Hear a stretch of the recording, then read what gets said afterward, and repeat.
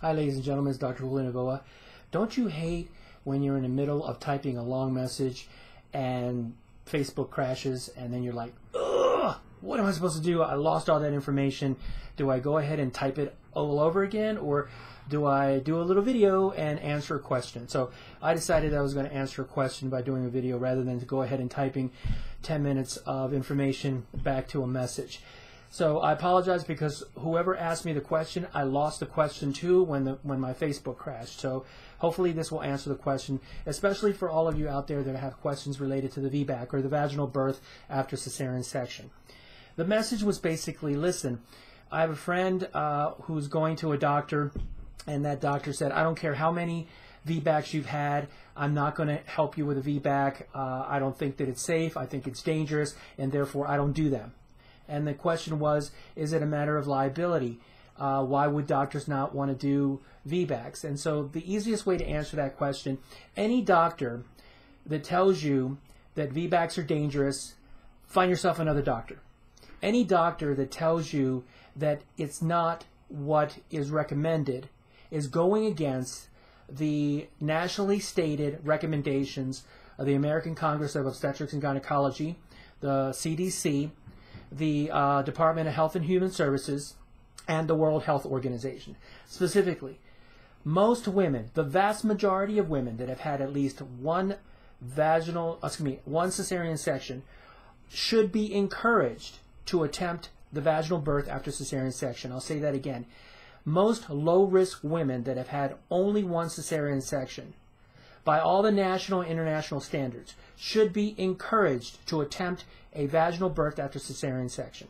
For those ladies who have had 2 previous cesarean sections, that should be discussed and should also be offered in the majority of cases to women with 2 previous cesarean sections should be offered the vaginal birth after cesarean section. For women that have had more than 2 cesarean sections, the recommendation still stands that it should not be attempted, or the VBAC should not be attempted. So I hope that answers the basic questions. So doctors out there that are actually telling their patients that the VBAC is dangerous or not recommending it are actually going against the national guidelines of informed consent. Again, they're either not representing the information correctly or they're outright lying to you about the VBAC. So find yourself another doctor. Now, let's go on to the issues of liability. Yes, there is a possibility that you could have a complication related to the VBAC. But in comparison to everything else that could happen on labor and delivery, you're better off trying for the vaginal birth than you are for the repeat cesarean section, especially if you're going to plan on having a lot of children and you're going to plan on having a lot of cesarean sections. The best way to do it is to have the VBAC, because once you've had a VBAC, the probability of a complication significantly decreases because your uterus has been proven to be strong enough to be able to withstand labor contractions and be able to deliver vaginally. Next, if you show up at the hospital in advanced dilatation, that means that you're 7 or 8 centimeters dilated, it is inappropriate for your doctor to demand or insist on a cesarean section at that time, because by the time that your cervix gets to 8 centimeters, your uterus has pretty much proven itself that it can handle the last 2 centimeters and that you could probably deliver vaginally. Again, that's very, very important. But what have I seen many, many times is that patients are whisked off down to the operating room to have an unnecessary cesarean section because the doctor insists that they're not going to allow for a VBAC to occur, even though the patient is practically delivering. And I've seen it too, where patients are practically crowning and their doctors are rushing them down the hall to do the C-section. So is it a matter of liability? Yes, it is a matter of liability because we're scared to death. We've been taught over and over again that VBACs are dangerous. We've been improperly taught that because it's not true. Second of all, to do a repeat cesarean section takes approximately 15 minutes.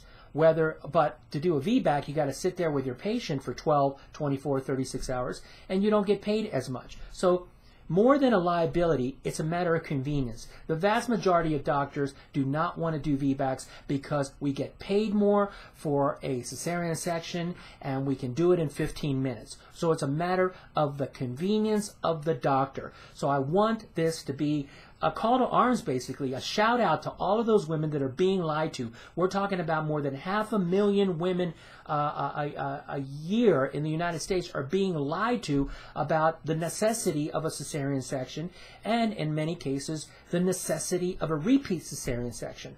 So to answer the question yet again, in the vast majority of patients that have had at least one cesarean section and are considered low risk, you should be encouraged to try for the Vbac. For 2 previous cesarean sections and still considered low risk for other reasons, you should be offered the Vbac. That's what needs to happen. If you don't get that straight message from your doctor, find yourself another doctor. If you have any more questions related to the Vbac, we do have a Vbac website. It's www.vbacelpaso.com.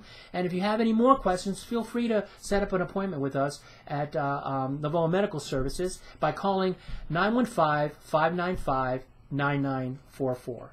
I hope this answers your question. Thank you for asking. Bye.